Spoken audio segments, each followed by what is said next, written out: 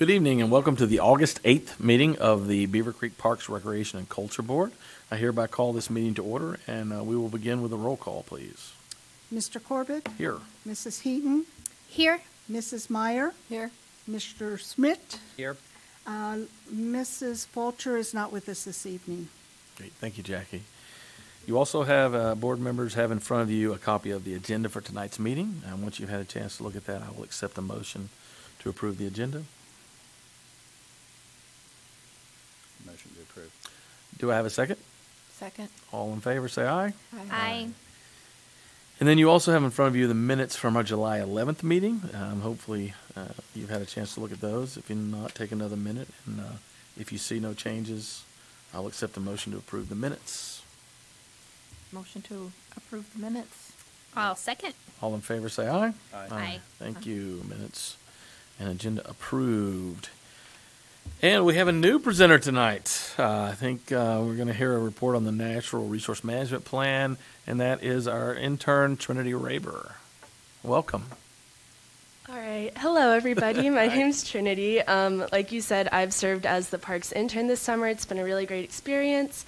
And one of my main projects this summer has been creating a natural resource management plan for the city. So that's what I'm going to share with you all tonight.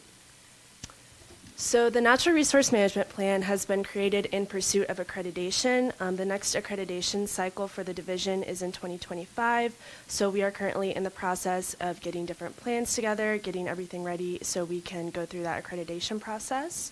The division wanted a clearly written plan for how to manage Beavercreek's parks and green spaces.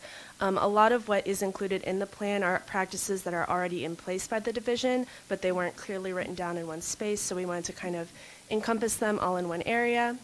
The plan considers how to best maintain and enhance the city's natural resources. So this is focusing at enhancing the different natural capital and green spaces within the city of Beavercreek and looking for ways that we can improve them and have community members best use them and have access to them. And finally, the Natural Resource Management Plan will provide the division with realistic measures that can easily be implemented now, as well as goals for the future that will benefit the community overall. One of the biggest objectives with the creation of this plan was to have realistic measures that we can actually put into place instead of just things that we're looking toward in the long run. Those are also very important parts of the plan, but we wanted things that we can start working on right now and get them into place. So when we're discussing the Natural Resource Management Plan in terms of the mission, scope, and values of the division, the mission of the Beavercreek Parks, Recreation, and Culture Division is to deliver recreational experiences that enhance the quality of life. And in order to be able to provide recreational experiences that enhance quality of life, you need natural resources and parks that are in good shape, they're safe, they just are able to serve their community well, so that is kind of how the mission ties into this plan. The scope of this plan, this will apply to all parks within city limits, so all Beavercreek parks. And the Natural Resource Management Plan will further safety and collaboration, which are two key values of parks, recreation, and culture. We're looking for safe parks and then collaborating with other natural resource agencies and entities across the Miami Valley. So one big portion of the Natural Resource Management Plan is the creation of parks categories. So I came up with this idea through reading some other natural resource management plans from other counties and other cities. And basically there are 3 different categories that have been created to establish some general guidelines for park management across Beavercreek's parks. So how it works is parks are sorted into 3 different categories. We have category 1, which is high frequency, category 2, which is medium frequency, and category 3, which is low frequency. And the parks are sorted into these categories based on a few different factors. There's the main factor is how often these parks are visited, how many people are using these parks, but then we also look at the size of the park, how many facilities we have in the park, and some other things like that. So here I have included, it's a little bit small to read, but there are the parks categories and some of their definitions. Like I said, category 1 is parks with high frequency, so parks that experience the highest volume of traffic. Category 2 has a medium volume of traffic, and category 3 has a relatively low volume of traffic. A few of the parks that fall into Category 1 include Dominic Lafino Park and Rotary Park. A few of the parks in Category 2 include Fox Run Park and Shout Park. And a few of the parks in Category 3 include Royal Point Park and the Overlook Reserve. So the Natural Resource Management Plan is kind of split into two different subsections. We have resource goals and then we have stewardship goals.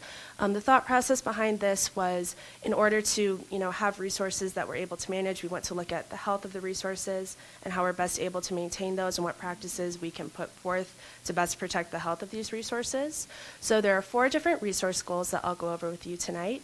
Our first goal is to continue to preserve the land that we have by caring for the current levels of natural capital within Beavercreek.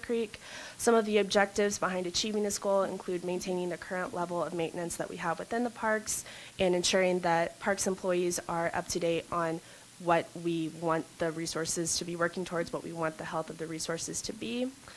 Our second goal is to research and introduce methods of increasing biodiversity within parklands in order to bolster the health of Beaver Creek's natural resources. So one of the biggest objectives with this bullet point is working towards introducing more native species within the parks and working to remove invasive species such as honeysuckle, which we've done a very good job at doing so far. Our third natural resource goal is to dedicate more time for volunteers or school trips to come out to different parks around the city, especially those where we have a lot of trails or focusing on native species. The idea behind this is just simply getting people to get out into their natural environment and connect with the parks more. Some ideas that we had were connecting with the school system, local 4-H clubs, sports teams, groups that need service hours, any of those, and just kind of establishing more relationships where we're able to get more people into the parks and exploring their environment. And our final resource goal is to protect natural resources in parks from threats of urbanization, development, and park operations to encompass noise and light pollution, degradation of air quality, and other sources of pollution. So a few of the objectives that we can work towards with achieving this goal is ensuring that we are mowing at proper times of day. We're not, increasing like noise pollution by mowing outside of different hours. We're researching the kinds of fertilizer we're using, which we already do, but continuing to upkeep that and just looking at, how we are maintaining the parks and ensuring that they are safe for all Beaver Creek residents to go into. So moving on to stewardship goals, this section is, very important because, as I said before, we want to ensure that Beaver Creek residents are able to explore their environment and get more in touch with their natural resources. So our first goal is to continue to connect Beaver Creek residents with the parks and the land within them specifically. Parks and Recreation does a great job already at offering programs that people want to interact with, and they go out and ensure that they do interact with. So we want to continue to maintain those levels of interaction as well as research and survey different residents throughout Beaver Creek to see what kinds of programs we can offer that would best serve them. Our second stewardship goal is to take steps to implement more environmental education and environmental awareness for those that may possess little knowledge on the subject. Some of the objectives that we can work towards for this goal would be maybe offering nature hikes that residents can go on and just kind of see more of what's in their own backyard, see what kind of trees are out there. Or another idea that we had was maybe having seminars or lectures taught by naturalists or other environmental experts so that people can learn more about what's in their backyard. Our third stewardship goal is to create more innovative projects involving natural resources within Beaver Creek parks and to look for ways to expand these projects elsewhere in the community. The idea behind this goal came from the Insect Hotel at Fox Run Park. A Girl Scout troop created that, and that is just a really great way for people who visit the park to see insects that they might have not encountered before and just kind of learn more about that natural environment. And it's also a great project because it doesn't take up that much space, it's relatively easy to construct, and it just benefits everyone in the community. So some objectives with this goal would be implementing more things like that. So insect hotels, maybe butterfly blinds, something with beehives if we consider that, in other parks around Beaver Creek and potentially in Springhouse Park.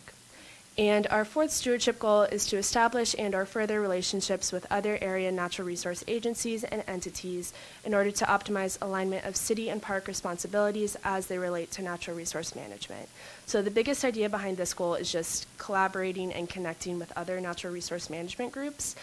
Some that we had thought of to collaborate with include the Marianist Environmental Education Center.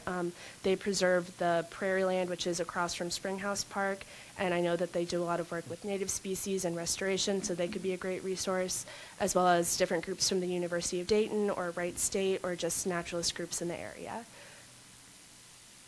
Finally, monitoring progress. So the category guidelines that we created will be shared with seasonal employees during onboarding.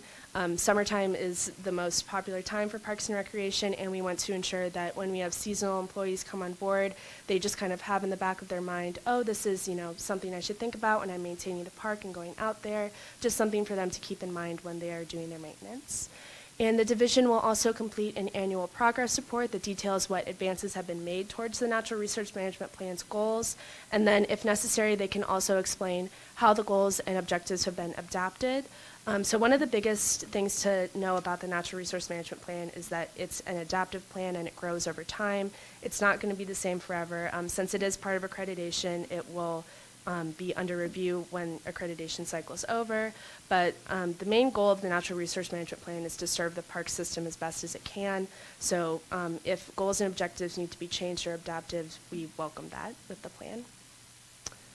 All right, do you have any questions for me? Well, that was pretty impressive. How close is the plan to completion? I have completed a final version of the plan. Okay. I'm still kind of going over just some little fixes here and there, but I would say it's basically completed. Okay. Yep. Then when that's done, Zach, will we have an opportunity to see that? Yeah, I think we can definitely share that with you. I think it's something we can share with the community as well. Awesome. Yeah, I'm interested in some of the measurables, anxious to see, and certainly appreciate the work you've done on that. So you're a college student? I am, yes. Where do you go to school? I go to Ohio State. Okay, and what's your major? I study environmental science, so Okay. this is kind of right up my alley. Well, I thought that was really impressive, so appreciate all the work you've done on that. Anybody else have any questions? Well done. Thank you. Nicely done. I just, how would you foresee it being implemented? I think it kind of depends on looking at the different resource and stewardship goals. Obviously, some of them, like the creation of the park categories, as I said, I've created most of the plans, so those are already created, and I think that that is one step that we could, honestly put out to park employees now. But then some of the other goals, like creating collaboration between different agencies, that kind of takes a while, but I think kind of breaking down all the different goals have objectives tied to them, and there are definitely some objectives that are more obtainable than others, and some that you have to work toward over time. Fantastic. You've obviously put a lot of thought into that. Well done. Thank you. Trinity, thank you very much. Thank you. Yeah, and good luck going back to school. Thank you. All right. Division report, I assume that's Mr. Zach over here, since he's the only one sitting over here. Good evening, everyone, and awesome job by Trinity. Yeah, She that's- has done a phenomenal job for us this summer. We'll be sad to see her go. I'm glad she's going back to a great school, OH. She did an awesome job with this, and I think it's great. When we hire people, we want to make sure that it's mutually beneficial. We're looking to get something out of that employee, but they also need to get something out of us. And I think when you see something like this, it's just really telling to show she's doing this for a living. After she graduates from college, she wants to be in environmental science, and to do a natural resource management plan really benefits her as she continues her studies and grows professionally. And then this is something that we can use well into the future. So this was an awesome project. Hats off to Trinity. She did a phenomenal job. Yeah, you're exactly right. I don't think there's a whole lot of folks looking for entry-level jobs that have already done a resource management plan. No. So, good job. Okay, so tonight for the division report, the photo for this month is a group from our volunteer event last week on Monday, July 31st. We had folks from Be Hope Church come out. This is a photo of a couple of the volunteers, and we'll have more photos here in a little while. But it was a great photo. We had a lot of people come out for that event. Starting with the Senior Center, coming up next Wednesday, August 16th from noon to 1:30 at Dominic Lafino Park is our corn roast. And it is one of our most popular events of the year, where you can get corn, ribs, and all kinds of different sides and desserts. And thank you to Family Hearing Centers for sponsoring this event. Also coming up in about a month, on Friday, September 15th, is our annual garage sale, and that's from 9 a.m. to 1 p.m., and that is in the overflow parking lot behind the Senior Center. It's free admission and open to all, and members who wish to sell items can buy a booth for $20. Moving on to recreation. Last Monday was National Night Out from 6 to 8:30 over at Rotary Park. This was in partnership with the police department. There were over 300 people that attended this event for various police demos, food trucks, inflatables, care flight. Get to meet the new K9, Mickey. A lot of fun, and I hope this is an event that continues to grow year after year with the police department. So our summer concert series came to a close. We had 8 concerts with 1,690 attendees. It was a great year. There are also 2 children's puppet shows with about 215 attendees. And we would like to thank all of our sponsors, the Dayton Children's Hospital, the Green Optimists, Beavercreek Women's League, and the American Legion Post 763. Our summer day camps also just recently came to a close. We offered 8 weeks of summer camp. This year we had 578 camper registrations. And a big, huge thank you to all our campers and their families, the incredible camp staff for pulling off another great year of camp, and Fairbrook Elementary School for allowing us to use their facilities. We also wrapped up specialty day camps for 2023. Thanks to our partners, we offered many new camps this year. Amazing Athletes, Skyhawks, Purple Paintbrush, Piano Preparatory School, Stemily Studios, and Beaverview Bowl. These are, again, very popular camps throughout the summer. And moving on to parks. Like I said, this past Monday, July 31st, was trail development at Springhouse Park. Thank you to all of the volunteers that came out for this event.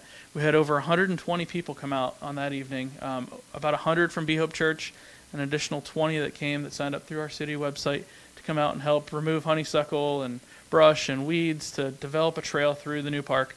And then also we had a group from Patterson Park Church. They had a youth group come out to help finish up some of the work that wasn't completed the last Monday. So thank you to all of the volunteers. You can see a photo here to the right. And then this next slide has just a few photos of other volunteers there that evening. Lots of smiles, a lot of fun. Thank you again to everybody who came out to help develop a trail system. It's really incredible work, and it's great to see the community come together. Seville Farm Estates, we also had that same Patterson Park Church youth group install 100 yards of playground mulch at Seville Farm Estates Park. It's another great volunteer opportunity for groups that want to come help us out doing a project, is installing playground mulch. I know it can seem like a monumental task when you're moving a mountain of mulch, but when you get a big group together, it's a great team building exercise, and it's a lot of fun. So thank you to the Patterson Park Church youth group for coming out to Seville Park to install playground mulch. And finally, coming up is the Springhouse Park ribbon cutting. So here, just in a couple weeks, on Wednesday, August 23rd, at 6 p.m., meeting at Springhouse Park. Arrive off of Patterson Road, which is in between Grange Hall and the 675 overpass. Closer to the 675 overpass is a gravel parking lot. Arrive there, and at 6 o'clock we'll have a ribbon cutting where we will officially open the park to the public so that they can go out and explore the new trails that were created and just explore the property in general, just to see what is out there and see how great that piece of land is. Our staff has been working on mowing down all of the open field areas so that it's a little bit more accessible for everyone. But I'm really excited to get the public out there just to explore and see what's out there. And with that, I would take any questions you may have. So the trails are not quite ready to be used yet, or they are? The trails, they've been created. We still have a little bit of cleanup left to do. So they're not officially open yet. They'll open on August 23rd.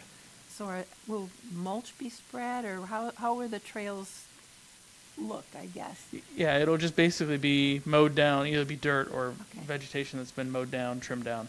Okay. But there's trash that's out there. There's some barbed wire fencing. There's some stuff that needs cleaned up, and we want to make sure that, for the most part, all of that's cleaned up before we open it up to the public. Yeah, I'm sorry. No, go ahead. At some point, are you planning to make the trails mulched, or like the ones that are in the woods, or so it? Yeah, there'll be obviously, like with the trails that's there now, that may modify or change a little bit through the development of the park. Sure. What's there will most likely be the kind of the shell of one of the main arteries of the trails going up on that westernmost side of the park. Again, it may change, but there's going to be other projects for like little walk bridges and stuff like that There might be areas where it's a little bit more wet. There might be gravel or mulch, but a lot of the trails will just be natural surface, so they may be dirt, grass. There could be some mulch in spots. But then as the park is developed, there will be trails that are paved or more maintained trails. Do you have how much, like, is it a mile, 2 miles? How much has been completed? I know the ultimate goal, but where are we now as far as just, if you go for a hike, are you going on a short little one? Yeah, so we don't have it mapped out quite yet, Yeah. but when I went out and walked it the other day, it's a little over a mile if you kind of walk from where the parking lot is, south to kind of the top of where the hill is and back. It's a little over a mile.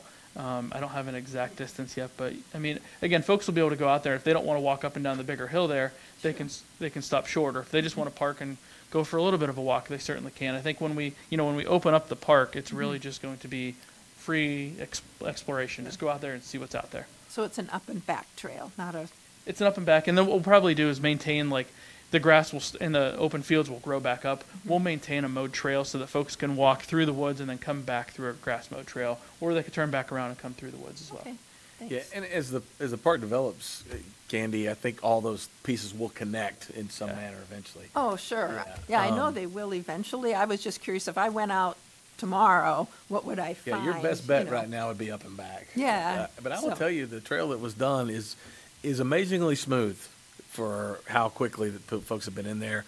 There was some stump removal that needed to be done, which some small stuff that may have already been done, I don't know. But as Zach said, other than a couple places where some needed to bridges, it's pretty smooth. There is some incline to it, but it's not bad. No. And I think there's one section along the highway on the westernmost side of the property that I think was some sort of like agricultural, like farm trail that the farmer at some time used to move some equipment back and forth. So we utilized some of that. Also, you're utilizing like game trails. So from the deer, there's already a rough trail that's there. Yeah. So as the trail was created, we did not cut down any big trees. It was all honeysuckle and weeds and other brush. I remember when we did the tour, kind of what it looked like. So I was just curious, like, after looking at the master plan, what little part is open now for the public to go see? Yeah. So that answered my question. Thank you. Yeah. The way it's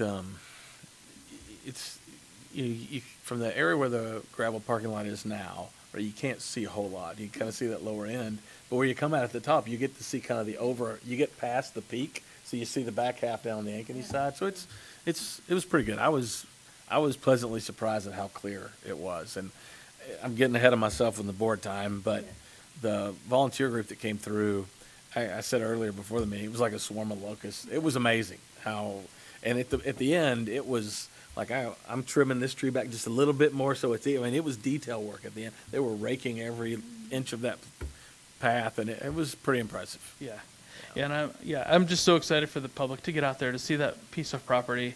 It's what you see from the road versus what you see when you walk through it are two completely different things. And I think when folks are out there, they will really appreciate how big the piece of property is. It's huge. You don't realize how big 148 acres is until you're out there and amongst it. It's big. But there's just, when you're back in there, it's so peaceful and quiet. And when you kind of think about you're along a highway and several busier roads, it's very peaceful. So I really hope people get out there to enjoy it and just explore and check it out. Thanks, Zach. Yeah.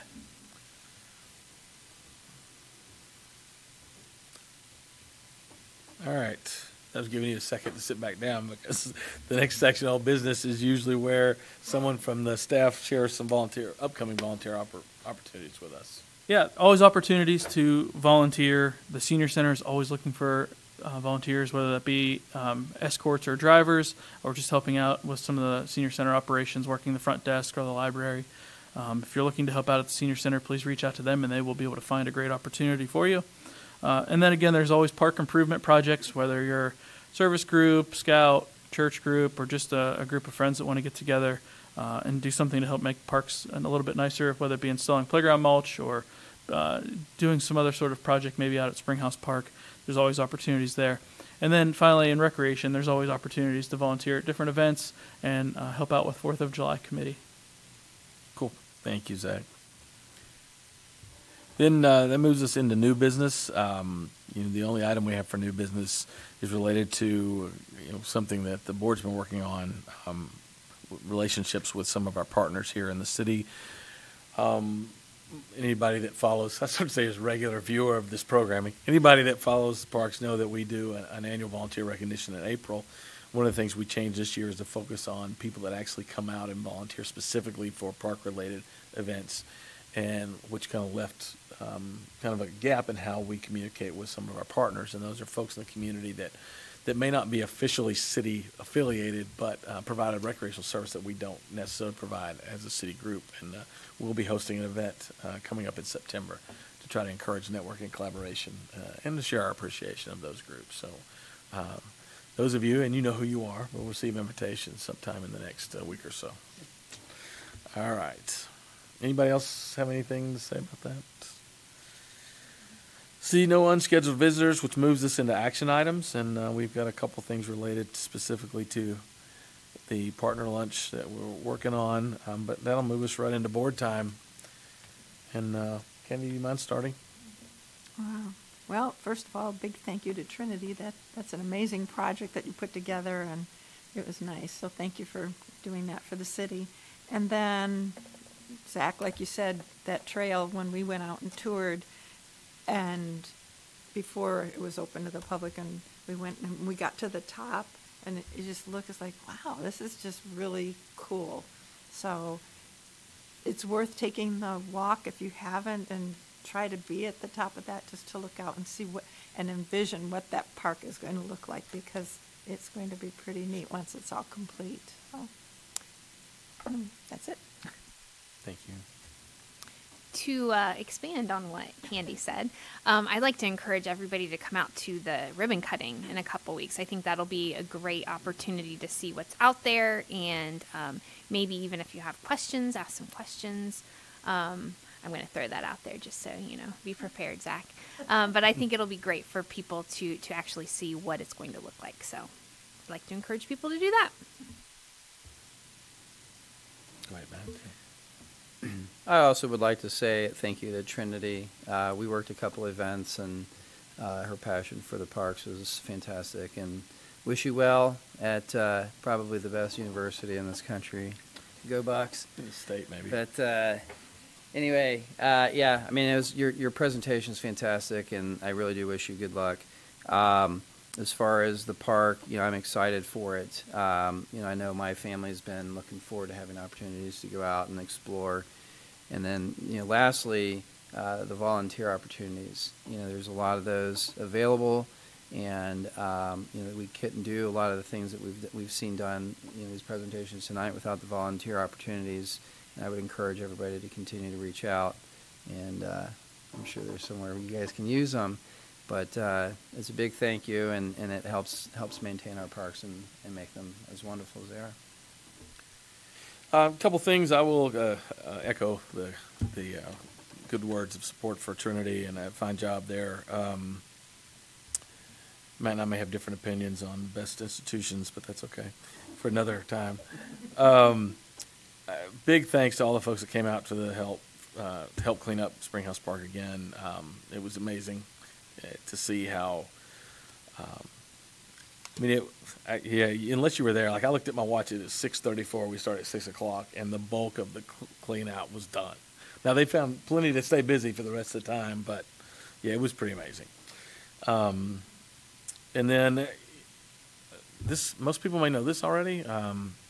Since we last met, the city has voted to put a levy on the ballot for November to support this park. So I encourage you all to do your homework and vote when that comes up. I think that's it. Eric, before you go on, Yeah. that levy will cover more than just the park. Right. So, More than just Springhouse Park. Right. Right. That park, it's for other things as well, and it's important to look at all those other things that will also be covered with that levy, because I've seen some Facebook posts and things that people are like, it's just that park. It's not just that park. The parks, all of our parks need something. So, you're for the parks, not for the parks.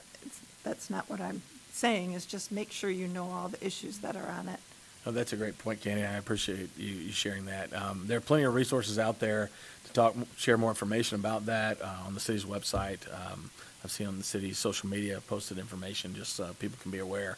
And, well, you may not know as a voter, if you just show up on the polls that day and read that issue, all it's going to say is they levy to support parks. It's not going to tell you anything else. So Candy's absolutely right. You should do your homework no matter where you fall on a lot of support, just so you're educated when you make that call. So thank you. I have nothing else. If nobody else has anything else, I'll accept the motion to adjourn. I will motion to adjourn. Second? Aye, second. All in favor, say aye. Aye. Meeting adjourned.